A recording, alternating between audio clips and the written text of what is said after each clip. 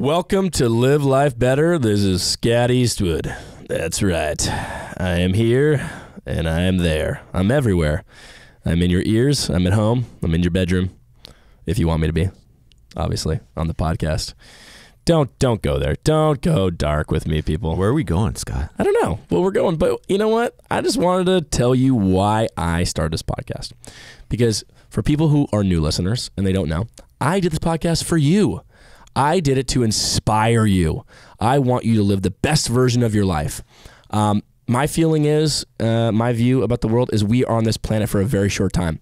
And instead of arguing and bitching and whining about bullshit, I think we should be more focused on what we want to do and what inspires us, what makes us happy. And so that's what I want. And I hope this podcast helps you with that. So what I'm going to be doing is I'm going to be interviewing a ton of people from all over the world in a ton of different varieties and categories. And hopefully that will help you. And in this episode of the podcast, we talked to Adam Gazzaley. Now, Adam Gazzaley is a badass. Okay, he is a doctor. He has his PhD in neuroscience from Mount Sinai School of Medicine in New York.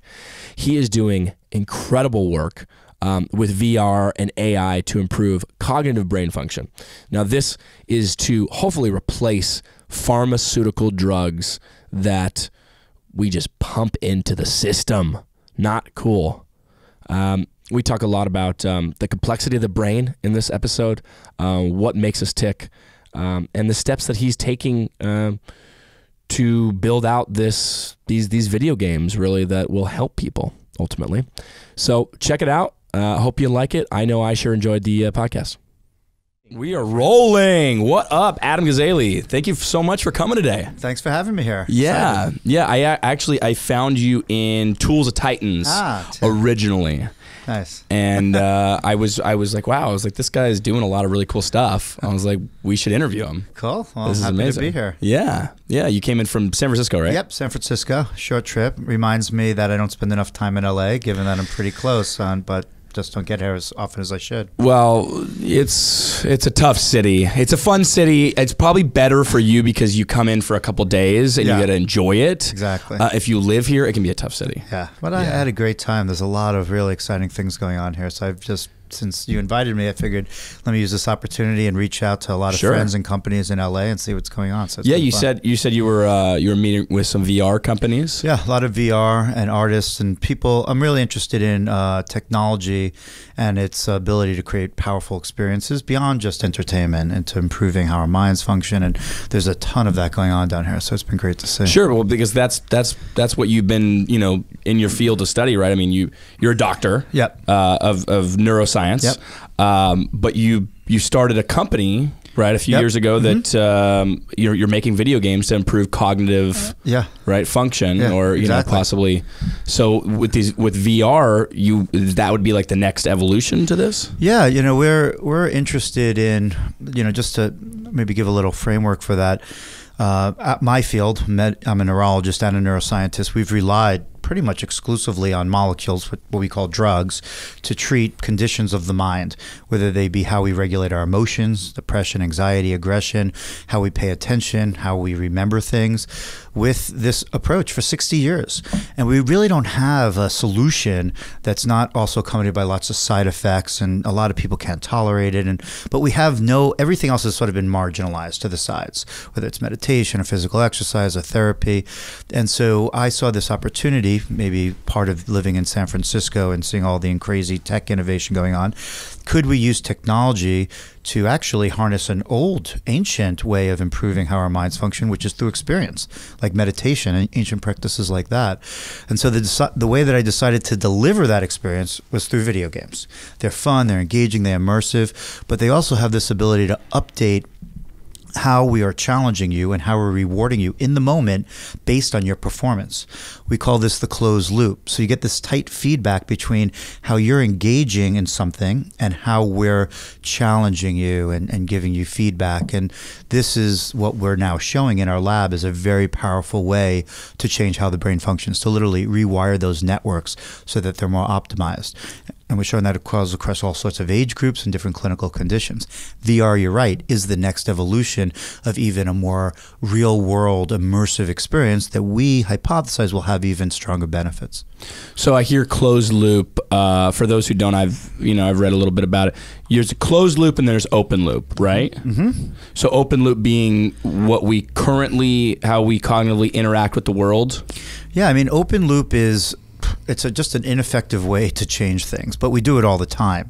It means that there's this long, sloppy, non-quantitative cycle between how we intervene to change something and then how we update that intervention depending on what happened. So, for example, you go to the doctor because you're depressed or you have anxiety, and they diagnose you as having a condition that needs medical treatment. You get a drug, you go home, you subjectively monitor your effects and side effects. Maybe months pass.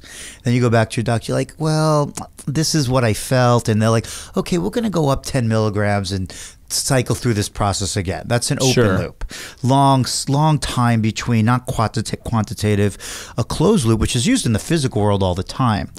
Even things when you say physical world, what do you mean? Like, for example, like even modern day dryers. I mean, non-biological systems. How we operate drills, and so that we don't fracture drill bits when they exert pressure on the ground. There's a feedback system that's judging all the time how much pressure is actually being exerted and how much a drill diamond can take before fracturing.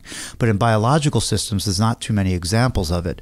The closed loop system is where you intervene in some way and you record the impact as rapidly as possible and then use that data to refine what you're doing and then apply it and keep cycling over and over again. The closed loop video game, the video game is challenging you and it's targeting different brain networks through the experience it's creating. If it's too hard for you, it just backs off. Automatically, it knows that based on how fast and accurate you are. Now, what is it plugged into your senses, your neurons that have a reading? So it's a great question. So right now, how we've started was the simplest closed loop where it's just your performance metrics.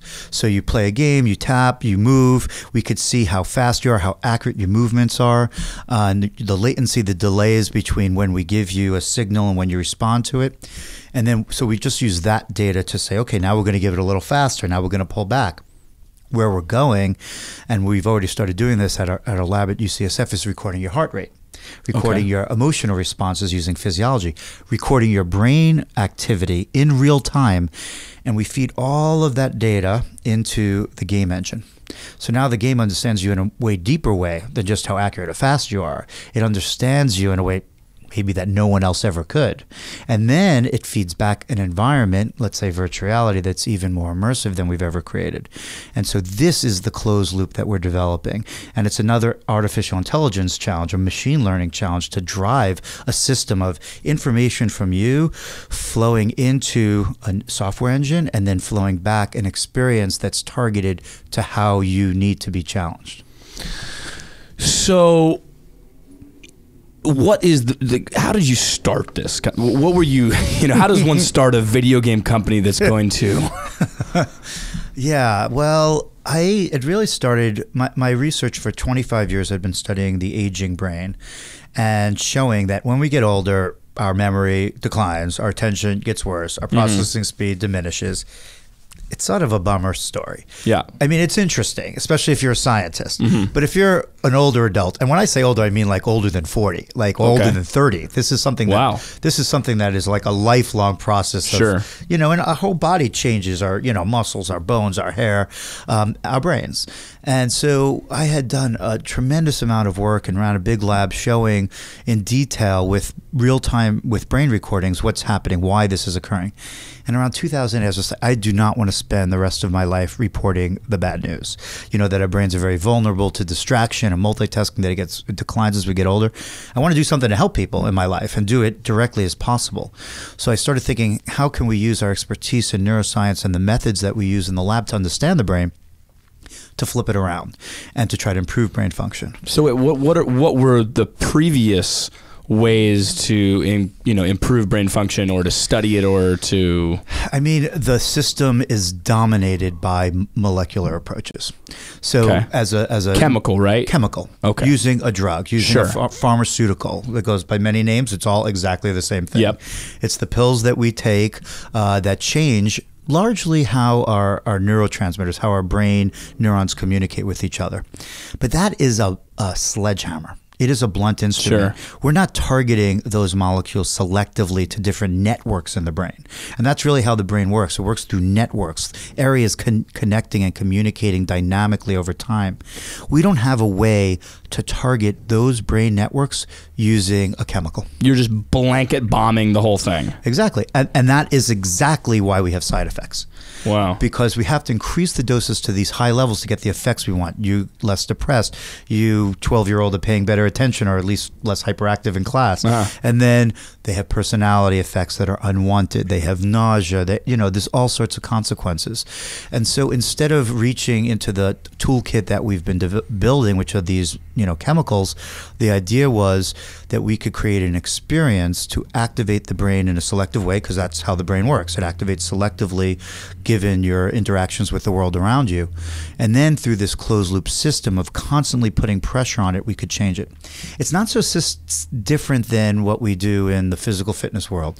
When you go to the gym and you have the benefit of a personal trainer that's right up there with you, Sure. looking at what weights you do and saying, we're just going to push a little bit more based on how you're doing, right? So that's a closed loop system too. I mean, if you're fortunate and have the resources enough to have a high level professional trainer, they're a closed loop system. They're, observing your strengths, your weaknesses in real time, and they're pushing you. But not everyone has that. The idea was that this is an amazing opportunity of technology to create these systems that are personalized to us and challenge our brains in a manner that, because we have plasticity, and plasticity means that our brain changes itself physically, chemically, structurally in response to experience, right? This is the entire basis of learning. But because our brains have that ability, all we're trying to do is harness it by giving it an experience that's high level, adaptive, and personalized enough to change it. And so that was the idea. And when you're thinking about how to create an experience that people will actually do and enjoy doing and do for a long period of time, I was like, video games. Sure. Well, it seems amazing. I mean, it seems like common sense when you say it now, because I was diagnosed ADHD when I was a kid, and doctors like, oh, stick them on Ritalin and the whole bit. And then I never liked it. I was on not for very long, but a close friend of mine was on it, or Adderall or whatever the difference. I think they're similar. Adderall's right? more common now, but they're the same. They're stimulants. Same they're thing, stimulants. right? He was on it through college and abused it terribly, and then because of that started having insomnia and all the side effects that came along with it. Ultimately now suffers from mental health disorder, multiple, I think, and I'm not a doctor, so I couldn't diagnose him, but it was really interesting to see, and I have got to place some blame on the abuse of the Adderall, just because I don't know if it exacerbated a pre-existing, stuff going on, but I'm sure you've seen that a lot, with people, and I know you talk about, ADHD, this becoming, maybe something that could help that. Yeah. Where does that, what are you seeing in common, what the kids these days and everyone abusing this drug? I mean, you nailed it. I don't have a ton more to add, except that, the 6 million kids that have this diagnosis, 2 million, a third of them are not taking anything, even though they're diagnosed, either because they can't tolerate it, their parents just refuse to place them on one of these type of medications. And then you have, a large other percentage that are on it but not happy about it, or abusing it, as you say, sharing it with their friends in college. And, Sure. What we're now doing with both at UCSF and the company that you mentioned, Achille, which I started, is we're not just trying to create these video games as brain games to improve cognition. We're literally trying to take these through the FDA approval process. Really? And create a new medicine. Okay. So that's the goal, and we're getting pretty close to it. So for ADHD, we completed what's known as a phase 3 registration trial. And what that means is, as you move through the FDA process to get approval, whether it's a drug or a medical device, you have these different stages of research studies that just keep getting bigger and bigger and more rigorous. Phase 3 is a multi-site randomized control trial. So we finished a study of children with ADHD. that we'll put in 350 kids in two groups. One group played this game that we created that we think is going to improve their attention, and the other played another game that we thought might have different benefits, but not necessarily improving their attention, a word game. And then across 20 sites throughout the U.S., they engaged in this blinded study, and we released the data in December showing that we could have a meaningful improvement on an attention measure only in the group that had the medicine, the digital medicine that we treated them with. And so now over this year, we're in the process of bringing this through FDA approval, meaning that hopefully by 2019, a doctor could pull out a prescription pad and write down this video game as opposed to Adderall as a treatment. So when you say that though, how long does that attention span improve for? Is that something that's improved, you know, on for a 24-hour period? Yeah, it's a good question. So right now we sort of ran the study just like Adderall studies, which is you finish and then within the next week you start assessing, and we see that improvement. In parallel to getting FDA approval for this as a treatment, we're running multiple other studies to understand the physiology of it, the mechanism in the brain, to understand the appropriate dosing, you know, and to understand how it actually works with Adderall. Maybe we could give what we currently think of as a medication, these chemicals, at a much lower dose, minimize the side effects, and they'll have a positive interaction. None of this is known. It's a completely new field that we're just sort of, you know, venturing into, looking at this. Is that the case for most of the brain, that we're really just scratching the surface of what we know? Undoubtedly. I mean, the brain it feels infinitely complex to neuroscientists. It's the more we figure out, the more mysteries are unlocked or challenged, you know, in front of us that we have to address. But I don't want to wait anymore until we figure out more about the brain. I feel like we know a lot about the brain. It's time to translate what we do know as best we can into helping people's brains become more effective at you know, interacting with the environment, interacting with each other, interacting with themselves. We have to start translating neuroscience into solutions more rapidly. So that's interesting. I just think you know, kids already like to play video games now, so plug them in, get them going. What is this video game like? So we have at Neuroscape, which is our UCSF center, we have 6 different games that we've developed, and they're broad. Some are very slow. One game is a meditation-inspired game that you play with your eyes closed. So we bring principles of meditation into the closed loop, where it's adaptive, you get rewards, but you're meditating. We actually have data on that we have not published, but we're writing it right now, showing that even millennials playing the game, 20-year-olds in San Francisco, we can improve their sustained attention, their attention span, just through engagement in a meditation-inspired game. Does it teach you how to meditate through the game? Essentially. Sort of steps you into it? It baby steps you into the process of focusing your attention internally on your breath, being aware of your mind wandering, and then pulling your attention back. And it does that very gradually. And now we showed in research that we can get benefits outside of that algorithm, that gameplay, into other tests of attention abilities. I know that when I meditate, I definitely have more cognitive ability. I also feel like in the morning, I especially have more cognitive ability. Like I'm able to focus and retain the information that I either am reading or absorbing much better than later in the day. Why is that? Well, you know, different people have different cycles of how, you know, the circadian rhythms of how they go about the day. It changes with age. It's very personal.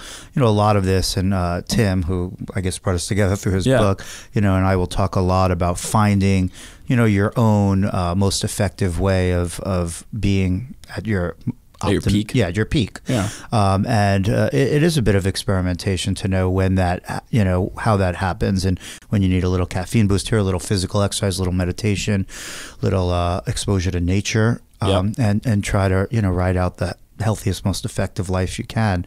There's not a one size fits all.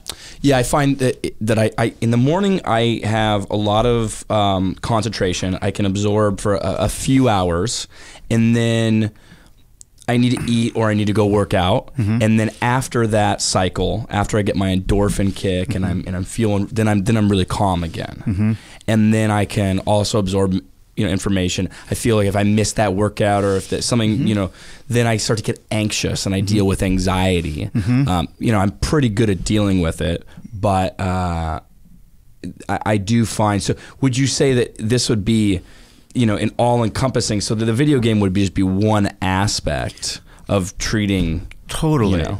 I don't want to sort of step in the footsteps that the pharmaceutical industry did, which was to basically create a silo around not just around the industry, but around every drug was like some holy grail. This is going to treat depression. This is going to treat anxiety. This is going to help your memory. That is, the brain is way too complicated in my perspective to have a single treatment like that. So even these games that we're creating, and we have many different ones. I told you about the meditation training game. We have a physical fitness meets cognitive fitness game that's played with motion capture. We record heart rate during gameplay and feed that into the game engine so that the game is always challenging you right at the level of your physical abilities driven by your heart rate. We have another game in virtual reality that you navigate on an omnidirectional treadmill trying to find your way out of a maze that we think will improve your memory abilities. So all of these should be targeted based on the individual, and then of course accompanied by things in the regular world. It's not meant to be a replacement. As a matter of fact, on our ADHD trial, we had our participants who are 8 to 12-year-olds only play for half an hour and then the game cut off and they couldn't play for the next day. We don't want to just create a new addictive obsession that pulls young people away from physical exercise, dating, other things that they have to do to develop. So that would be a pretty crappy treatment. So we're really sensitive to that, especially because we build our games to be a lot of fun. Like we know that we need that because the bar is high for kids these days and what they're going to tolerate. Yeah, you got all these Grand Theft Autos and all these things out there that are probably aren't very good for us. Probably not very good for us. But yeah, so we know that that's the landscape that we're playing in. Sure. But yeah, so each game just targets a different aspect of cognitive function that we want to optimize. Some of them are internal and slower, more mindfulness oriented, and others are really rapid, information's flying at you. So the game that was in the ADHD trial was a game that we created called Neuroracer, and essentially it's a multitasking game with lots of distraction. It's pushing your brain to deal with improve multitasking. Well, the goal is to actually improve attention. Okay. Right. So multitasking is almost, it's, in some ways it's impossible for our brain to do. If you have two attention demanding tasks, you're switching between them all the time. And so you're not really parallel processing the way the term sort of implies. Yeah. But if we give you the hypothesis that I had when I built this original game was that if we challenge you to multitask and pushed you to do it through rewards you only level up in the game if you get better on both of the tasks. What we find is that other abilities outside of multitasking that use similar brain networks also improve, like your attention. And even your sustained attention under really boring settings. That was the big leap. That's what we found in older adults in a paper we had in Nature in 2013, and that's what we just found on our ADHD trial. Your attention improves not just on the game, but in other settings, even really boring testing conditions, which is exactly where kids with ADHD have the most difficulties. Sure. I was watching in one of your TED Talks, I think, or I can't remember if it was a TED Talk or what it was on, but you talked a lot about the new world that we live in, right? With cell phones and the demand for productivity, right? And across every occupation almost, people's attention is much more demanding now. What do you think that how do you think that makes us as human beings? Because I know that when I'm trying to multitask, when I'm trying to text and have a conversation and eat food or whatever, I don't feel as present. I don't feel like and it's connected. And I know it's happening when it's happening, but I go, I got to get this email off. I got to get this fucking thing done. We have so many pulls on where what we have are limited mental resources, and whether we're aware of that or not, that's the reality. And we can only really put them in one place effectively at a time. And this is so. That question was why I don't like to do 5-minute interviews. Why I like this longer format. Sure. Because my messaging is a little complicated in that way. So So, I just finished telling you about, we build video games and create technology, use virtual reality and AI to improve brain function. But I just wrote a book called The Distracted Mind, Ancient Brains in a High-Tech World. Well, I want to get that right. Will you write that down for me, Tim? The distracted brain and the ancient mind. Yeah. So Distracted Mind. Can we go back to ancient? Can we just go back there? Yeah. I like that better. I mean, we have these ancient brains. That's the reality. We have not evolved to deal with how we are challenged all the time by the information streams that we're faced with. And technology, and now it's being recognized, especially where I live in San Francisco in Silicon Valley, the conversation even by the creators of Facebook and other investors in big tech companies are like, holy shit, what do we do? We're fucking up. We're fucking the world. I mean, it's a burden, and and you don't need. I think the book I wrote gives a lot of background about brain function and why, and an evolutionary perspective on why this is such a challenge. But you said I don't need the book to know that that's going on. Like you said, you feel the fragmentation of your attention and the consequences. I feel it really when I was with my father last night, and he's 87 years old, and I feel it. I really notice it when I'm around him because he's not. He has managed to stay out. Really, completely. That's completely impressive. out. He doesn't. He has a cell phone that only does outgoing calls. So he doesn't. He hasn't. No social media. Trapped. No social media. He hasn't fallen trapped to these things. When he was going out and making movies, they had you could make a call and you could call somebody maybe at the end of the day when you're home. Right. And you could focus on the one thing you're doing and do that thing well. Right. Now I feel it's so fragmented. It's hard to do one thing really well. Oh, yeah. And so that's the complicated messaging. I think that technology, modern information technology, has challenged us at a fundamental level, and it has consequences across every aspect of how our brain works, how we make decisions, how we regulate our emotions and even our aggression, how we perceive the world, how we remember things. And then that cascades into all these effects in our lives, how we engage in our relationships, how we perform at work or at school, safety on the road, how it impacts our sleep.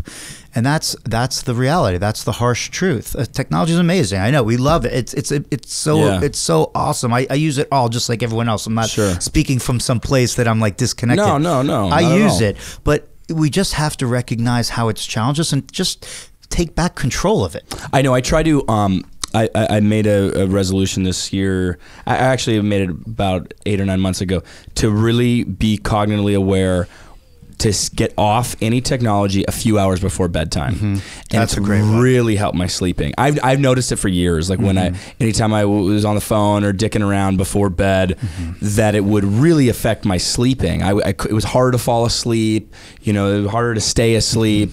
I had stuff in my mind. Yada yada yada.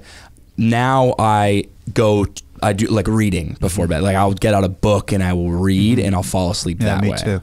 That's a big one. And especially in kids. Yeah. Because, they're getting up super early to go to school. Sure. They're up all night, on homework or whatever. And then on social media. Most kids are sleeping with phones under their pillows now. So that if a message comes in, they could feel a vibration. It's true. I know. We're like, terrible. That's terrible. And so if sleep breaks down, sleep is important now, we've realized, for so many aspects of restoration, of memory consolidation, has impacts on the immune system. It leads to all sorts of ramifications and stress and mental health if it's not sufficient and deep and regular. And so that's another big impact. So the messaging that I like to give, if I have enough time, is that yes, technology has challenged us. We need to recognize that, make more informed decisions as consumers about how we use our technology, and as technology developers, how we create it. And this is a really interesting conversation, hopefully a pivot point in the history of technology, that we now think about, is the technology that we're building, is it going to enhance what makes us human, or is it going to diminish it? This should be a part of the development cycle of all new technology in my mind.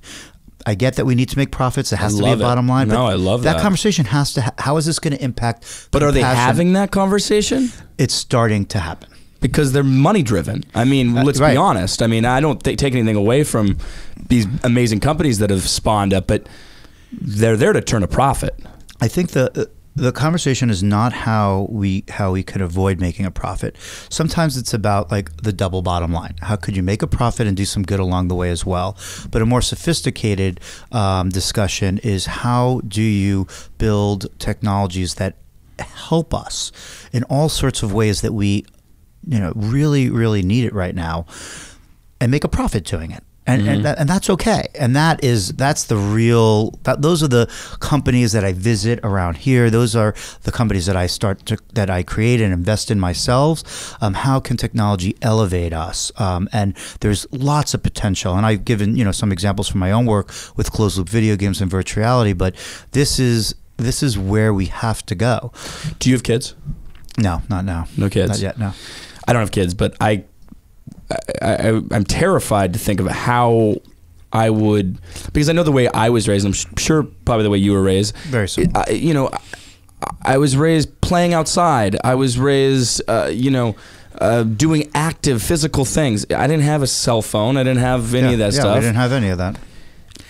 I would be very reserved to let my kids. I see like the benefit in it, especially when my buddies come over to my house and they stick their kid with the iPad and they can shut the hell up for an hour and they put the headphones on. We can go drink a beer in the backyard.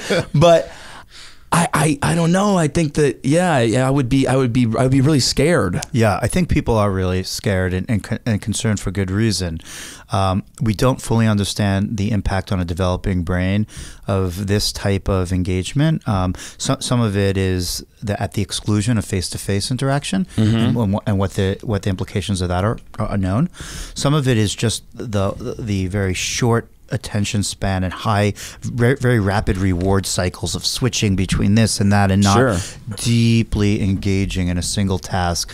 And that's a skill that we developed, even though we might not have wanted to, but you know, it was like, sit down, pay attention. Oh, man, one of my biggest pet peeves is going to dinner and seeing, young people just on their phones and not engaged in the dinner, right? Or, I mean, I've been on some terrible dates, I'll tell you, where it's, you just, what the hell are you doing? You're not, and maybe it's an age thing. Yeah. But it's that they grew up with the cell phone, and so that's their lifeline. Yeah. No, it freaks me out. We need to return to that. And I think, this is another longer topic, but I'm writing a piece right now, an article on what I'm describing as a cognition crisis that I believe our species is facing, that one that we don't talk about, not like we talk about the climate change crisis. And I'm more of an optimist, so I tend to think of this more as a grand challenge to improve cognition, but not, but it is driven by a crisis. And everything we've talked about is part of that.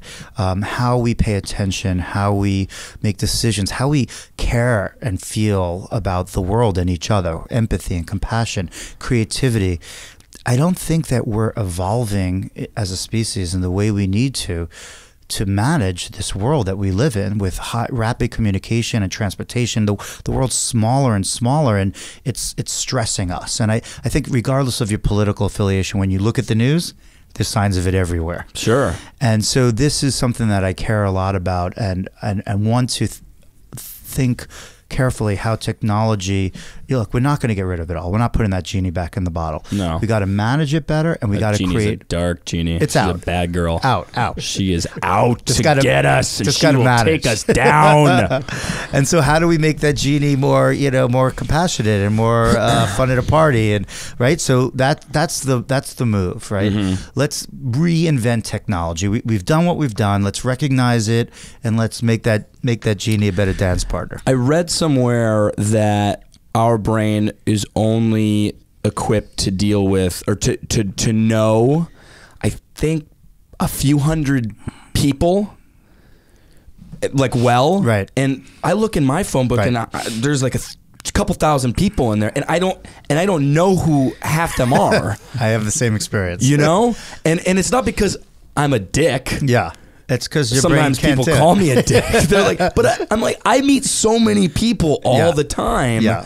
Well, and in such a rapid pace. Yeah. I don't, unless you're in my circle. Yeah. Do you know anything about that in your studies or in reason how far you can stretch your bandwidth? There's a long list of things that we want our brains to do, but they're not capable of doing. Sure. A long list. I mean, even remembering names, right? And that's like the biggest thing of you getting older, you're forgetting names. Yeah. That's never easy for anyone. Okay. Because they're these abstract Making me feel better. associations. They're abstract. Yeah. You know, there was a time when like Goldsmith was like the goldsmith, you know, it's easy to remember, Sure. you know, Yeah, that's yeah, where you yeah. go.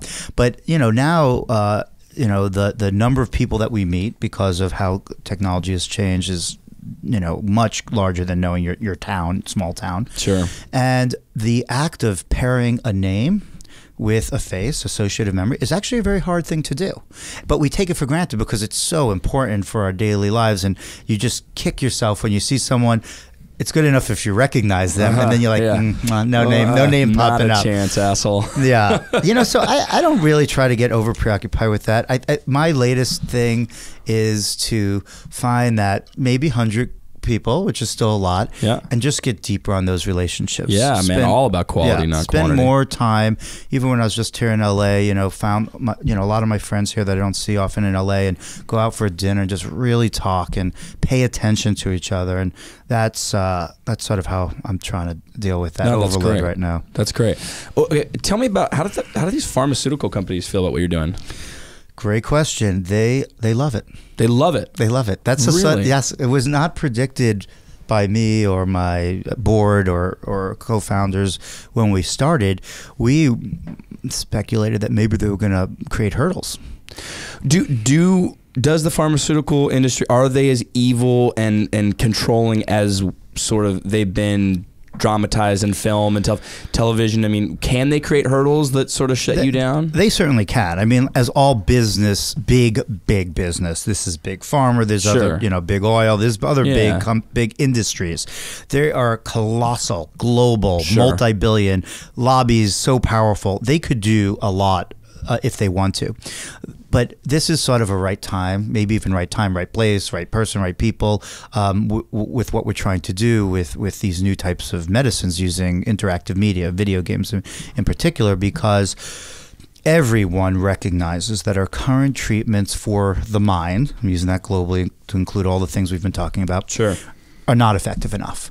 And we've just been too focused on them without, you know, marginalizing everything else. And so from the regulators like the FDA to the practitioners like the physicians to reimbursers like insurance companies to the creators like pharmaceutical companies, all recognize that we need something else right now. And so that's great. That's great. So everyone, you know, our biggest investors in my company in our Series B round were pharmaceutical companies and pharmaceutical company investment arms. And so whether we partner with them, how we do this, we don't necessarily need a traditional sales force the way they had for pharmaceuticals. Our side effect profile is very low, as you might Sure. imagine, but we're Well, and if you prove that this is extremely helpful, right? Or maybe you have already. Yeah. That's where we're then at. every parent's going to want it. They want their kids to do it. Then the schools are going to have it, right?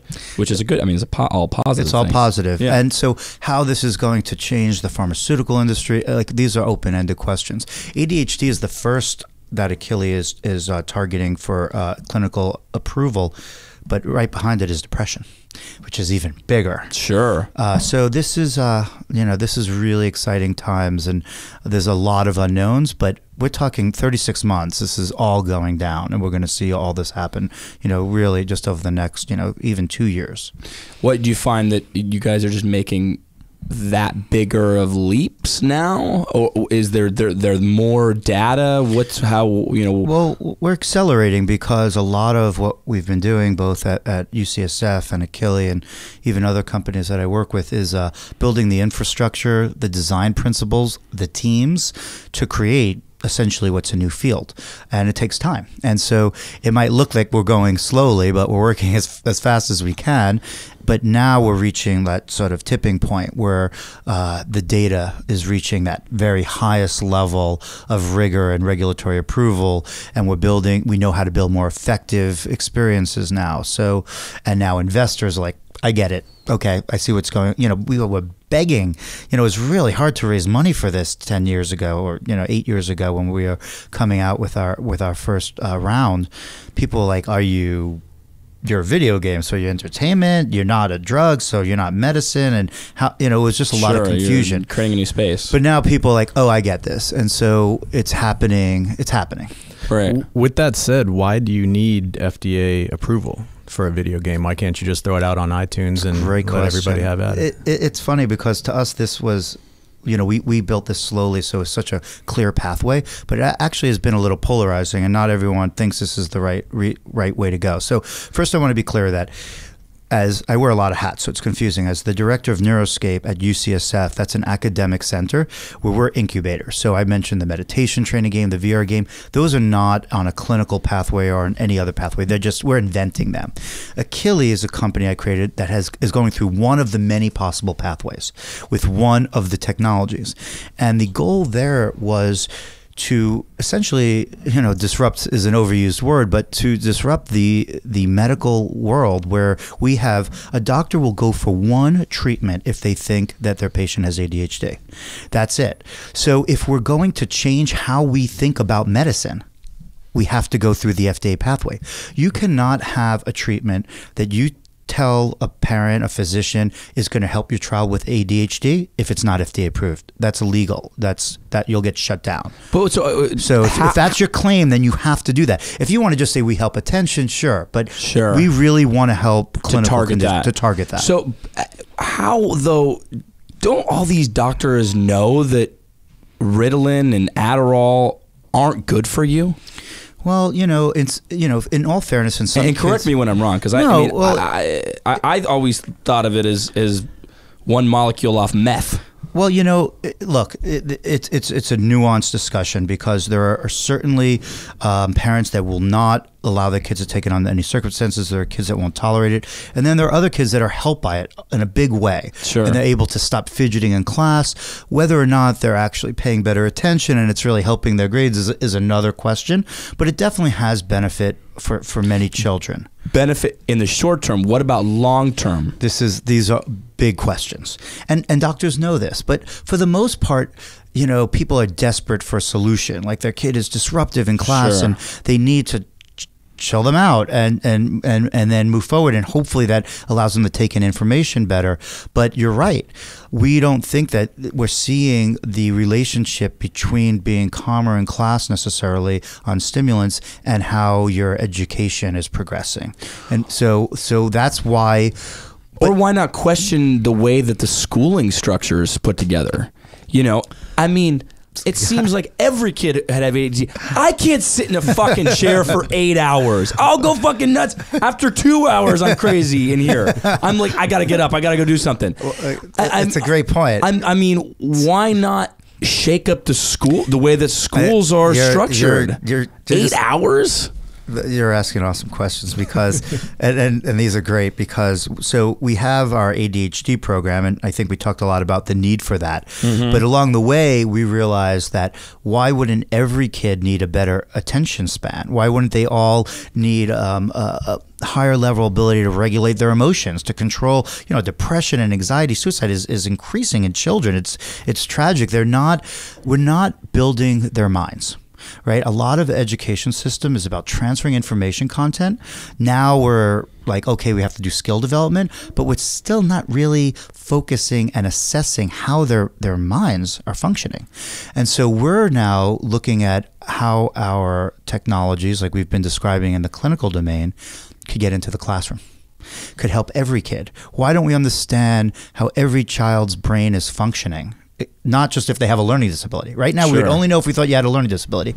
And then they could go home and their homework could involve playing some of these games to try to improve their sustained attention and then see if that could get back into their classroom. I'm not saying the entire classroom structure shouldn't change also, but these are the approaches that we're taking. So we have our clinical program to get things in doctors' hands, to get them reimbursed by insurance. That's a big deal for parents to, so this, we want to create a new type of medicine, but we also want to create a new type of educational tool as well. Sure. No, that makes sense, and that's great. You're doing that. What do you take personally for cognitive help? Like, do you take any sort of supplements? I don't really do any supplements. It's no. This is how Tim and I have had very conversations over the years. I'm not a big supplement guy either. No, I don't really take anything. My general view of supplements is, if you're fortunate enough to live and have the resources to have a clean diet, that's well balanced and as natural as possible, there's not a great need for supplements, and I believe there's data to support that. So I don't really rely on supplements. A lot of the problem too is not that there would be, not a benefit from supplements if they were in their pure form. That's right? true too. I mean, a lot of these companies are just complete bullshit. Yeah, and they're not regulated. Filler, not regulated, out of other countries. Yeah. So I always say that I look at five pillars of brain health. Physical exercise, which I try to do at least 5 days a week. Yep. Cognitive challenge, and that might be what we're doing right now. Sure. It doesn't have to be our games that we create, although that would fall in that category. We look at the interactive media that we create as more as like optimization tools. You're not doing them all the time, but having a rich interactive life, socially traveled, music, these are the things that also strengthen a brain. So cognitive challenge after physical exercise. Stress management, which is complex because it definitely does not mean no stress. Our brain does not like comfort, complete comfort. Passive entertainment, not good. But you don't want to have that helpless stress that has shown to have negative effects on the brain. So it's like all these things. It's a balance of enough stress to push you, but not so much that you're helpless that it actually causes degeneration in the brain. And then nutrition, as we've just been talking about, and then sleep. And sleep so good. Yeah, and we've ignored it. And also like people think it's tough. Like I don't need sleep. It's like yes, you do. You need sleep. Everyone needs it. But it became like bragging rights. Like I'll sleep when I'm dead. Stuff like that. It's nonsense. Yeah. So managing those 5 things are what I try to do. So when you do sleep, what is that? Why is that? I mean, I obviously know it feels great when I get a good night's sleep. I think clearer. I'm on the top of my game. But why? What does sleep actually do? Is it just like shutting down the computer? It is a little bit like that. It has lots of different aspects that we're just figuring out now. One of my buddies, Matt Walker, wrote a book called Why We Sleep, which I'll recommend. It's great. He's a colleague, friend of mine at Berkeley, and he dives deep into it. That's his expertise. But from the world that I know better in terms of memory, our brain networks actually, when you're offline, your brain is not quiet when you sleep. It's quite active. REM sleep looks like an awake brain if you look at EEG and a lot of ways. And so what you're doing is you're reconnecting those networks that were engaged during the day and consolidating those memories and allowing you, and Matt has shown in his work and others that you won't remember as well if you don't have a good night's sleep. Mm-hmm. And, that those old, you have to sleep on it is actually true. And then there's other benefits with the lymphatic system and clearing out toxins. And so there's, it's more unknown than known still, but we've learned a lot about it and we know how critical it is for health. Got it. And when you're young, though, when you're a kid, I feel like I slept amazing. As a kid, I played football, and I was a really active kid, so I was exhausted every day. Right. And I didn't have a cell phone, I didn't have any of that shit, so there was nothing. I just went to bed. Yeah, well, I think there is something to be said about being exhausted when you hit exhausted. Like I hit the bed and like my head hits the pillow and I'm like, oh, and I'm like out. I know. I love it. I love being exhausted. Even now today, I love like running my body into the ground where you just sleep so good. Yeah.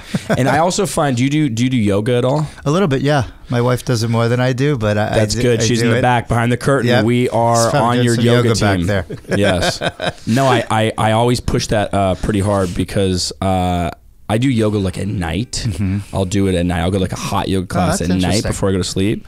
And it's, talk about a good night's sleep. Yeah, I enjoy it.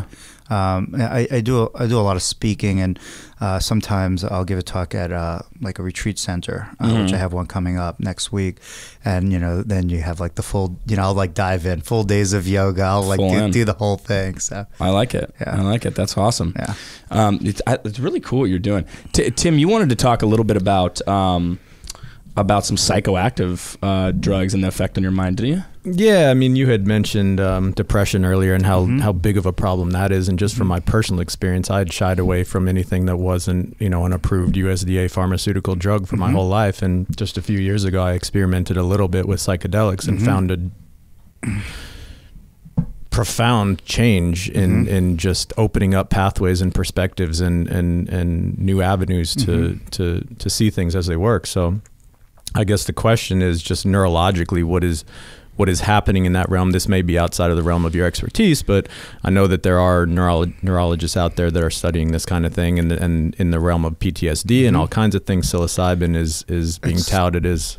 It's endlessly fascinating to me. We were actually at a friend's house yesterday, a filmmaker, Louis Schwartzberg, who he actually does this amazing, he's the master creator essentially of time-lapse nature photography. He's had some amazing TED Talks where you can watch, decay and life and flowers blooming. If you've seen a lot of that, a lot of it's his.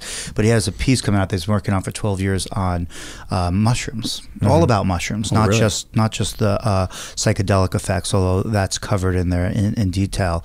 And we just watched that last night, so it's a timely question. And I have friends like Stephen Ross at NYU who's doing research, really high level research. Lots of other groups at Johns Hopkins on showing that these chemicals are also medicine. And we know that the war on drugs pretty much shut down all that research a couple decades ago. Sure. And now it's being rediscovered. And I find it fascinating.